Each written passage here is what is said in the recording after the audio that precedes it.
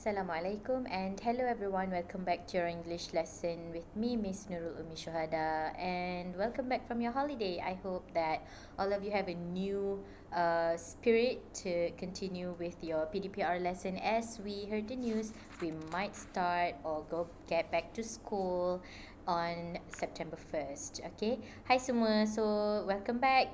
Let's learn something new.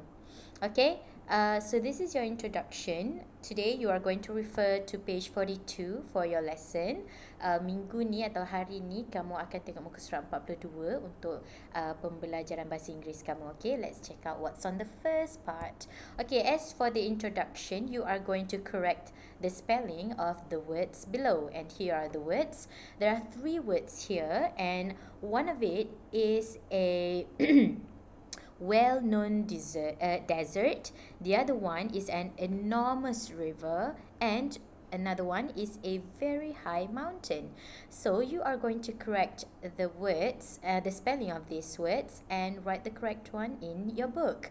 Okay, untuk aktiviti pengenalan kamu akan betulkan ejaan perkataan di bawah ni. So ada 3 perkataan. Salah satunya ialah sebuah padang pasir yang terkenal. Lagi satu, ada satu sungai yang sangat besar. Dan last kali, dia ada sebuah gunung yang sangat tinggi. So, perkataan-perkataan ni semua dia salah eja. Kamu kena betulkan ejaan dia. Okay? Alright, now let's get to our first activity for today. Right, on page 42, just go ahead and look for number 1. Okay, untuk muka surat 42, cari nombor 1. We are going to read this together. Alright, so kita akan baca ni sama-sama. As we read, you can also follow along and look at the pictures on your right side. Okay? So kita akan baca nota ni sama-sama. Sambil baca, kamu boleh tengok gambar-gambar di belah kanan kamu. Okay, so there are like 8 pictures, I think. 2, 4, 6. Oh, there are only 7. Okay, 7 images. Alright, so let's read this together. I'll start from here. What are the 7 natural wonders of the world? Apakah 7 keajaiban dunia yang semula jadi? Okay, so kalau 7 wonders of the world yang lagi satu, yang manusia cipta. Yang ini dia nak tanya, apa 7 keajaiban dunia tapi yang semula jadi? Semula jadi ni, it happened naturally. It's created by nature. Okay, benda tu terjadi secara semula jadi. Tak ada manusia yang ukir atau gali apa-apa untuk buat benda ni. Alright? So, these are the places our readers chose. So, ini ialah tempat-tempat yang pembaca dia pilih. So, this is like a website, we'd say. Okay, nampak macam satu website kan? Alright, number 1, the Grand Canyon, USA. Sebut betul-betul, the Grand Canyon, USA. So, dekat USA ni, United States of America. Dia Amerika lah, nama tempat tu, the Grand Canyon. Okay, dia gambar yang atas ni, Grand Canyon. Right, this canyon in the middle of a desert is nearly 2 kilometers deep. You can go rafting down the Colorado River at the bottom of the valley. Okay, dia cakap canyon ni ialah dia berada di tengah-tengah padang pasir dan kedalaman dia ialah 2 kilometer. Kamu boleh pergi rafting. Rafting ni macam berkayak ke apa semua, naik anything like that lah, dekat sungai Colorado. Okay, Colorado punya sungai lah, di bahagian bawah valley. Valley tu lembah. Okay, so bila kita pergi dekat canyon ni, dia ada sungai Colorado. Dekat bahagian lembah dia tu, kamu boleh berkayak ke, naik perahu ke. Okay, alright, number 2, we have the Great Barrier Reef, Australia. Okay, dia cakap pasal batu karang lah. In the Pacific Ocean, near the coast of Queensland, this coral reef has over 1,500 different kinds of fish. Okay, dia cakap di lautan Pasifik berdekatan dengan bahagian timur laut di Queensland, bahagian perairan Queensland, ada apa tu, ada coral reef, iaitu batu karang yang ada lebih daripada 1,500 jenis ikan yang berbeza. So dekat situ coral reef tu dah hebat dah, tapi yang lagi hebat ialah ada ikan yang pelbagai jenis. Yang dekat sini dia cakap ada 1,500 jenis ikan yang berbeza.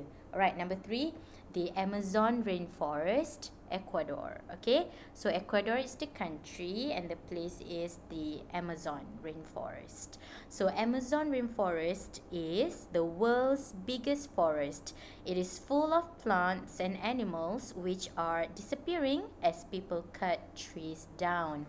Dia cakap Amazon ni ialah hutan yang terbesar di dunia dan dia banyak sangat tumbuh-tumbuhan, haiwan-haiwan, tapi semua ni tumbuh-tumbuhan dengan haiwan-haiwan tu makin pupus sebab manusia asyik potong atau tebang je pokok-pokok.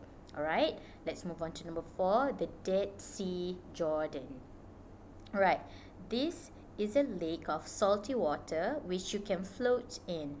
On the beach, there is a special kind of mud which people put on their bodies. So, the Dead Sea Jordan ni ialah satu tasik yang ada air dia tu sangat masin. So, you boleh jadi orang yang masuk dalam air tu dia boleh terapung. Kalau kamu tengok dekat sini ada gambar dia Okay, so dekat pantai tu ada sejenis lumpur yang special kind. Maksudnya jenis yang istimewa lah. Yang orang ambil lumpur tu dilumur dekat badan dia. Sebab I don't know the reason. I might know but I'm not going to share it unless I'm sure of it. So I'm not sharing. Okay, so dia letak lumpur tu dekat badan dia. Alright. So number 5, the Niagara Falls, Canada. Niagara Falls ni ialah air terjun yang nama dia Niagara, terletak di Canada. At Niagara, there are 3 different waterfalls. About 5 million liters of water go through them every second. Dia cakap dekat Niagara Falls ni, air terjun Niagara ni, terdapat 3 jenis air terjun yang berbeza.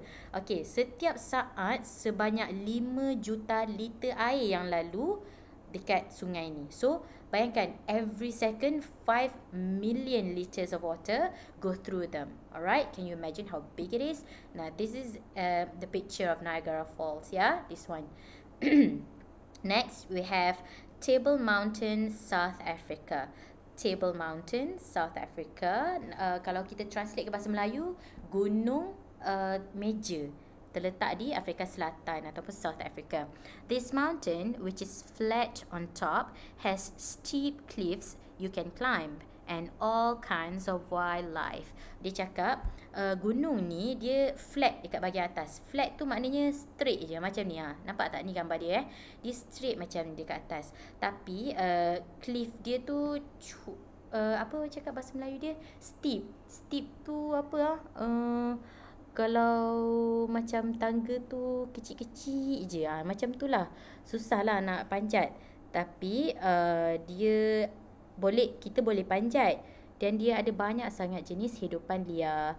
You can Google the image of the Table Mountain in South Africa, but of course you need to ask for your parents' permission before you Google anything, okay? Alright. Next, we have the Blue Cave, Greece. Dia cakap nama gua ni gua yang berwarna biru, terletak di Greece. Okay, boleh tengok gambar dia kat bawah ni if you want. Right, inside this cave on the Greek island of Castellorizo, the water is a beautiful deep blue. Okay, dia cakap dalam gua ni yang terletak di kepulauan Greek, nama dia Castellorizo, air dia sangat cantik yang berwarna biru gelap gitu. So kamu boleh tengoklah kat sini. Kalau dalam buku teks gambar dia bolehlah katakan cantik. Tapi kalau kamu nak Google, of course kena minta kebenaran parents dulu. You can go ahead and Google it and you can see more beautiful pictures of this cave. Okay, cave ialah gua. Alright, now hopefully you did listen to it very carefully because the next part of this lesson is going to be related a lot to this text. Okay, so let's check out the second part and we are going to refer to activity number 2. Right, so here you are going to copy this table into your book. Okay, table, jadual Jadual ni kamu salin dalam buku kamu, and then what you need to do with it is you are to fill in the columns with the blue words from the text in activity 1. Kalau kamu tengok betul-betul dalam teks ni tadi ada perkataan yang berwarna biru. Nampak tak? Banyak kan? I'm not going to say each one of them because I already did previously.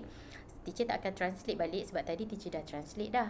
Okay, so dekat activity 2, apa yang kamu kena buat ialah dia ada dua bahagian. There are two different columns. Number one is land and the other one is water. So what you need to do is you need to fill in the columns with words, with the blue words in the text that's related to these categories. Okay, kamu kena isikan kolom ni dengan perkataan-perkataan warna biru yang berkaitan dengan kategori dia. For example, number 1 we have the category of land, and number 2 the category of water. So you need to fill in these columns with words from here that's related to each category. Okay, so canyon ni apa? Dia tanah ke air? So dia kena letak dekat kategori dia. Dia dah bagi contoh canyon ni ialah termasuk dalam kategori tanah. So you kena letak kat bawah tanah lah. Kalau apa-apa yang berkaitan dengan water, letak dekat bawah kategori water. Okay? Water tu dalam bahasa Melayu dia ialah air lah. Alright, activity number 3. Okay, so for this part, first and foremost, you are going to copy the instruction. Which place in the list do you most or least want to visit? Soalan dia nak suruh kamu tulis dalam banyak-banyak tempat yang kita baca tadi tu, yang mana kamu rasa kamu paling nak pergi. Kita tengok banyak tempat tadi kan, ada 7 tempat. Yang mana satu kamu nak pergi sangat? Okay, lepas tu dia juga nak tahu yang mana tempat yang kamu rasa paling tak nak pergi sekali. Okay, so dekat sini dia bagi contoh. Contoh ni pun kena salin. I'd love to visit the Dead Sea because it's amazing. Okay, so ayat kamu kena tukarlah. I'd love to visit the apa because it's amazing. Okay, amazing ni boleh tukar kepada beautiful, boleh tukar kepada dangerous ke, unusual ke, interesting ke. Okay, apa-apa perkataan yang kamu nak pakai. And the next one, I don't want to visit the, tempat mana yang kamu tak nak tengok dan kenapa? Because it's boring, tak menarik, ataupun it's dangerous or it's unusual. Boleh pilih mana-mana perkataan. Okay, perkataan yang kamu nak pilih tu ada bahagian dalam buku teks kamu tu yang diletak tanda look dekat situ. So you can choose the words from the list. Alright, and that is all for this week's lesson. Jangan lupa hantar kerja. Yang tak hantar lagi tu boleh hantar lah. Saya tak nak tunggu sekolah buka baru nak hantar. Hantar pula pukul kosong. Okay, you can always contact me on WhatsApp or Telegram if you have any questions. Thank you everyone. Enjoy.